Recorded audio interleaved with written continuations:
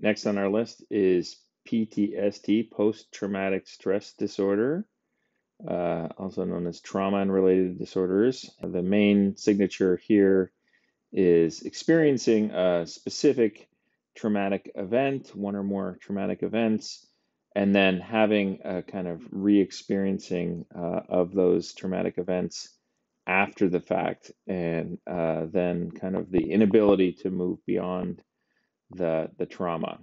And so this is associated with negative changes in mood and cognition, detachment, loss of interest, changes in physiological arousal levels, reactivity, sleep, irritability, recklessness, and self-destructive behavior.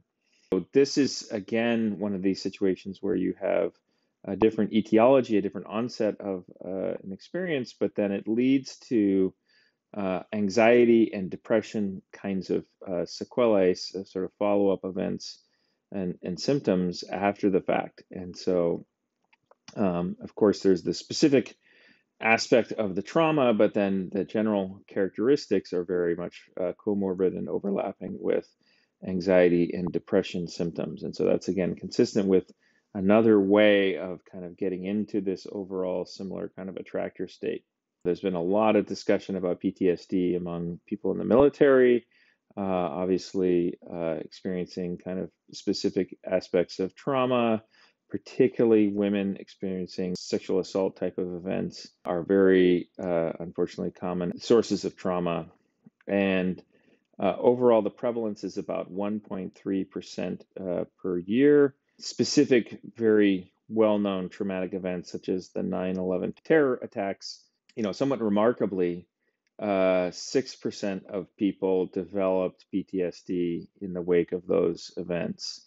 And so it gives you a way of assessing, in fact, people are kind of remarkably resilient in the face of these very strong traumatic events. Next, we're going to look at OCD, obsessive compulsive disorder. So obsessiveness refers to kind of repeated patterns of thought, and compulsive refers to repeated behaviors.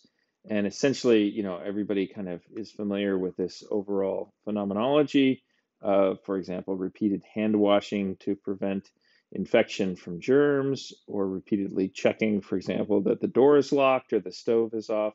So this, like many of these disorders, is somewhat heterogeneous. There's many different subtypes of OCD, and one subtype is associated with this kind of feelings of incompleteness. And so it's kind of like there's these insatiable kind of feelings like something has not been satisfied. And this is particularly interesting from the perspective of, how is it that the brain recognizes when you've actually achieved something? How do you know when you've done something? That ties into our dopamine systems and our goal learning pathways. When we try to understand how these mechanisms work in terms of the brain mechanisms, it's really important for our brain to recognize that, at that point when we've achieved something, kind of, what the overall assessment of our accomplishment was, and that determines how much dopamine you get. And so this disorder in that system gives us an interesting kind of window into understanding how that system works in general. And this idea that certain people may have that kind of basic inability to recognize that they've achieved something and can move on beyond it is, a really important piece of the puzzle. Another major kind of subtype of OCD is harm avoidance. And here, the basic logic of the goal is it kind of sets up this incompleteness scenario. So, how do you know when you've successfully avoided some negative outcome, right?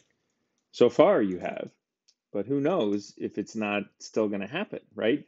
And so anything that involves a kind of avoidance goal or avoidance outcome that you're trying to achieve is particularly subject to this problem of incompleteness, this feeling like, well, I'm not quite sure if I've successfully avoided getting sick. I better go wash my hands again, because that'll make it even more likely that I'm, avoided the catching a cold.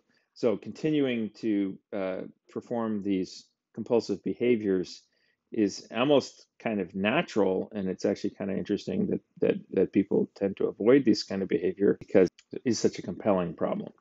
Within these two different broad categories. There's these more specific subtypes: symmetry, cleaning, forbidden thoughts, and hoarding. And so symmetry is more kind of like trying to organize things more abstractly. Cleaning is obviously just trying to make sure everything's super clean. Forbidden thoughts is kind of, being tormented by these ideas of kind of, am I going to think some bad thought, and then kind of trying to not think those thoughts. And then hoarding is like, do I have enough? Maybe I need more, sort of that kind of thought. I don't want to run out. And so I want to have everything I need.